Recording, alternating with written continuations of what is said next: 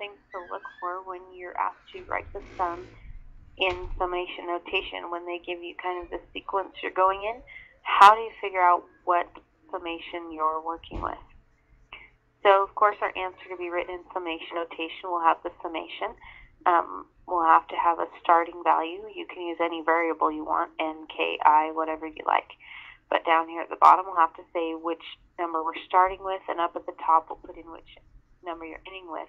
Perhaps the hardest part is finding out what you're adding together, what's your expression that goes there.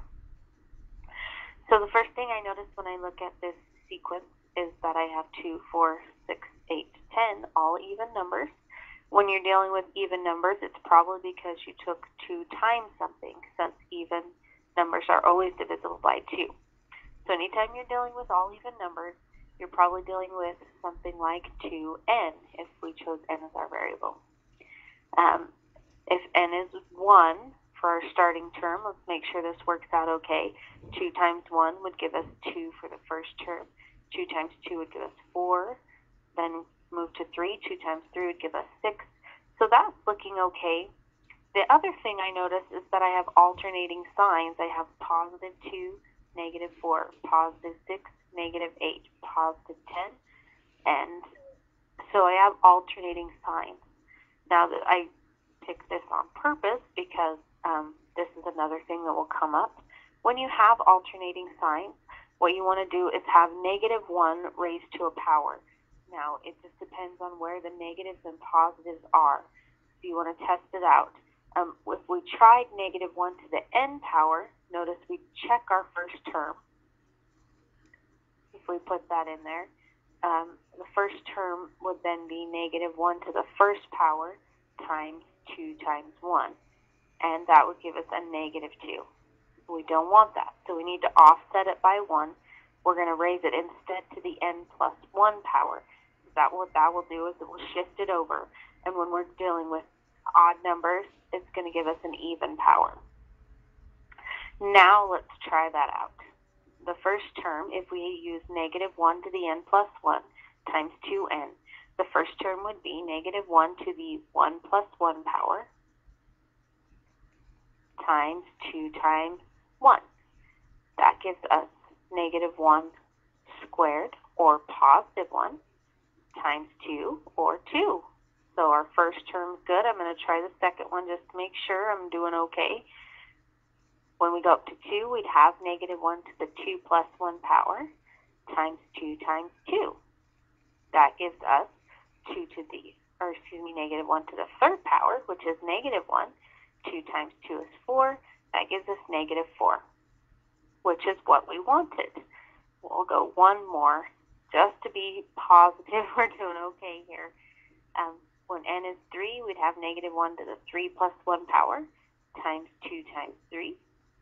That gives us negative 1 to the fourth power, which is positive 1, times 6, which is positive 6. So we're looking good.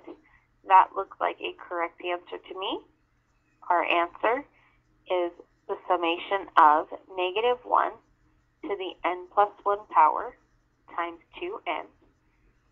Starting at n equals 1, and now we just need to figure out where we're going to end this at. What do we put at the top there? Our last number is 10. Since it's 2n, we're going to divide that by 2. So if n is 5, we'd have 2 times n is 10. So we're going to go from n being 1 to n being 5 of negative 1 to the n plus 1 power times 2n.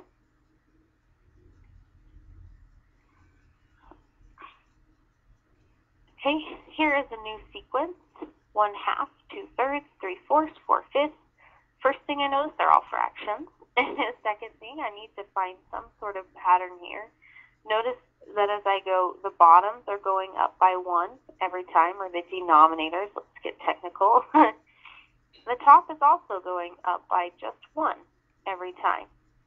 Okay, so that tells us that that's just natural. As we have a summation, we start with a number and we go up 1 every time.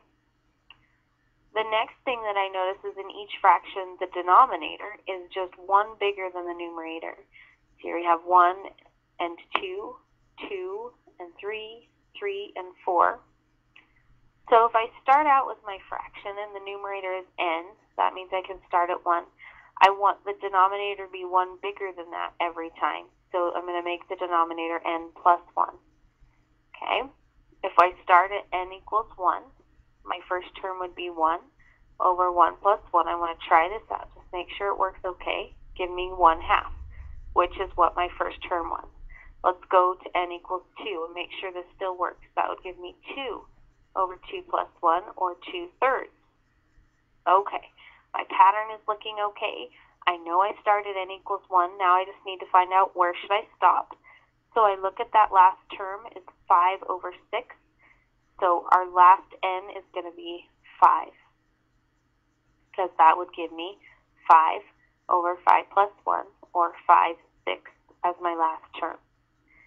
So my answer here is the summation from n equals 1 to n equals 5 of n over n plus 1. Okay, we have 2 more examples here. Okay, this one I'm going to try and look for a pattern. I start with 1, 3, 9. I know I'm not going up by the same amount every time, okay, because I go up by 2, and then 3 to 9 gives me 6, and 9 to 27, that's an even bigger leap. But if you look at the last term here, notice that it's 3 to the 12th power. And that was very kind of them, because what that makes us think is, well, maybe these are all 3 raised to a power. Well, this is 3 to the 1st power, and 9 is 3 to the 2nd, and 27 is 3 to the 3rd, and 1 is 3 to the 0 power, since anything to the 0 power is 1. So notice what we're doing each time is just raising 3 to the next power. So, super, we start at n being 0. Our expression is 3 to the n power. We go from 0 to, the last one has 3 raised to the 12th power. So that number up top is going to be 12.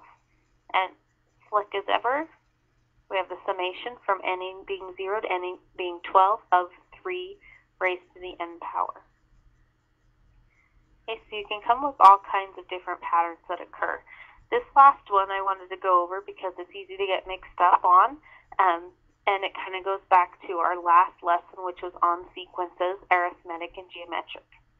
Now, the natural thing that most people like to do first on something that looks like this is to look at it and say, oh, look, they're going up by 4 every time.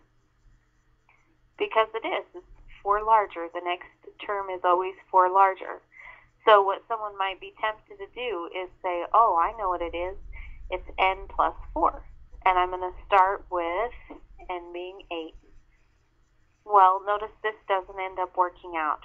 Okay? The first term would work out. I'd have 8 plus 4 is 12. But when I go to n being 9, the next term, 9 plus 4, is 13. Okay? It's only taking me up by 1. So this doesn't work. That's the first natural thing to think of, but it's not correct. So, in the new textbook, it gives an example like this, and it takes you back to your previous lesson where you talked about arithmetic sequences, which this is arithmetic. We know because each term is just adding the same number 4.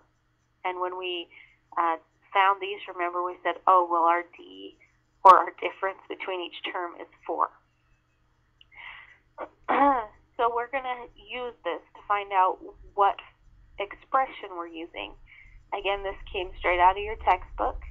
So it says for n being greater than or equal to 1, so that tells us if we start at 1, we can find the nth term by using this formula, a plus n minus 1 times d, where d is our difference, our common difference, which was 4, as we looked at that pattern. N is just n. Okay, a is the first term in the sequence, so a is 12. Okay, because that was the first term in our sequence. Now let's simplify this. We'd have 12 plus, as we distribute the 4, to get rid of those parentheses, we'd have 4n minus 4. And if we simplify that, we have 4n plus 12 minus 4 gives me 8. Okay, and that's starting at n being greater than or equal to 1, and I just pulled this straight out of your textbook, okay, from our lesson about sequences. So let's try that out.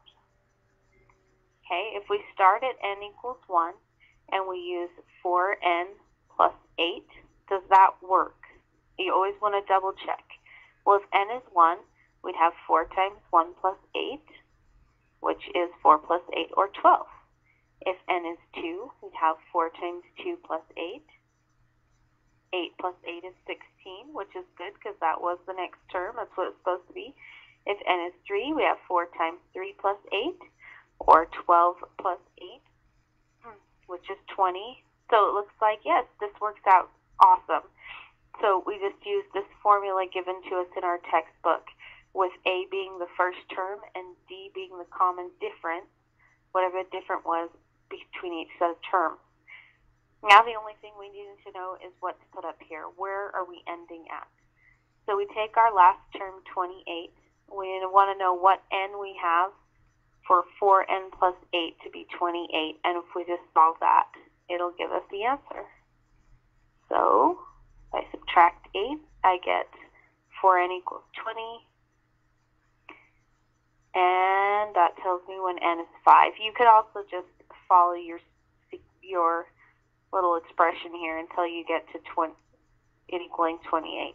Okay, 2 ways to do that. So this sum, written in summation notation, is 4n plus 8 from n equals 1 to n